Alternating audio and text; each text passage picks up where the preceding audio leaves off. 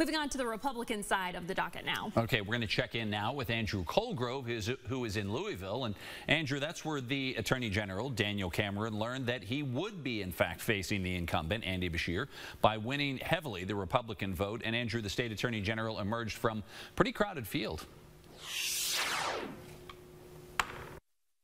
Didn't take long at all for Daniel Cameron supporters here at the Galt House in Louisville to find out this was indeed turning into a victory celebration. Cameron was declared the winner a little more than an hour after the polls closed. The Kentucky Attorney General claiming victory Tuesday night and earning the opportunity to try to unseat Democratic incumbent Andy Beshear in the fall. I am honored to be the Republican nominee for governor of the Commonwealth of Kentucky. Cameron edged out a crowded Republican field that included Kelly Craft and Ryan Quarles. The governor during this election will try to take credit for things done by our Republican legislature.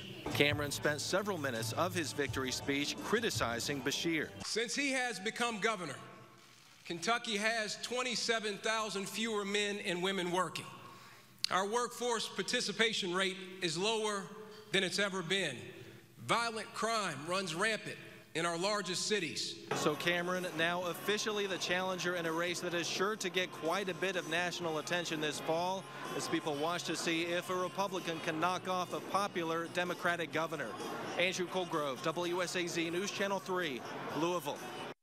All right, thanks, Andrew. Daniel Cameron thanked the former President Donald Trump for his endorsement and said the Trump culture of winning is alive and well in Kentucky.